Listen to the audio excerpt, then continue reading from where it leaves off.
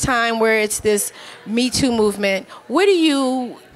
advice would you give women, not just women of color, but women, period,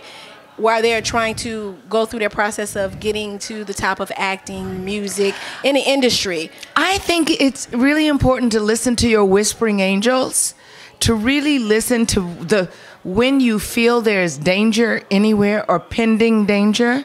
and to